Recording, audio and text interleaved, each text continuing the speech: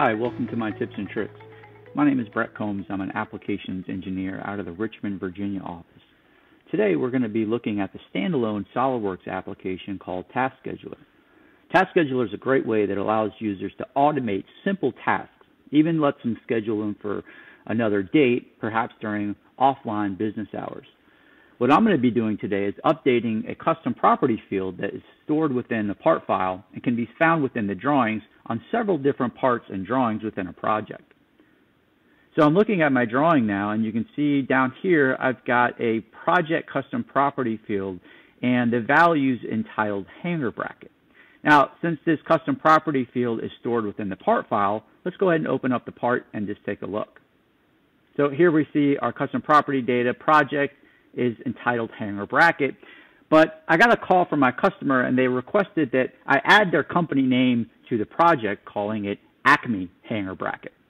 So let's go ahead and do that by closing SOLIDWORKS down. Since this is a standalone application, I actually don't even have to have it open.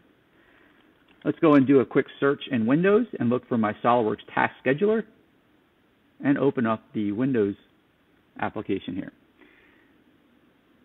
So now we're working in the user interface where I've got a lot of different tasks that I can complete, whether it's converting a bunch of different files, batch printing a bunch of files, importing or exporting. What I'm interested in doing is updating a custom property field. So I'll go ahead and launch that, and the first thing it asks me is if I want to give this task a name and how often do I want to run it. Am I interested in doing it, daily or weekly or even monthly?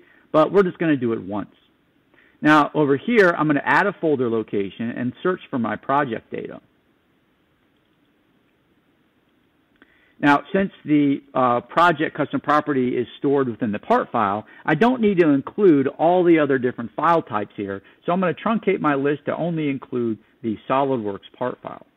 I'll go ahead and hit Next, and the next thing it's going to ask me for is the custom property field, what type of custom property it is, and the new value. So my custom property field is going to be entitled Project. The value is going to be a type of text, and then the new value will include the customer name, Acme. When I'm done, I'll go ahead and hit Finish, and since it's scheduled for an immediate date, it's going to go ahead and run it. What the Task Scheduler is going to do is open up SOLIDWORKS, look for the file, look for the custom property data, and update it on every single part. You can see this could be a pretty tedious process if you had to do this manually.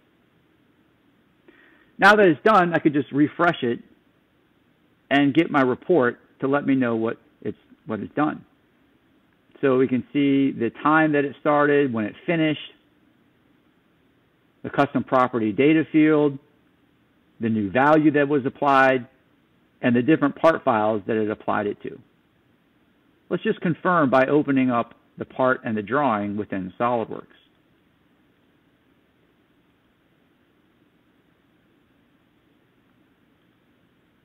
So going to my custom properties, you can see now the custom property data field project includes the Acme part of the hanger bracket.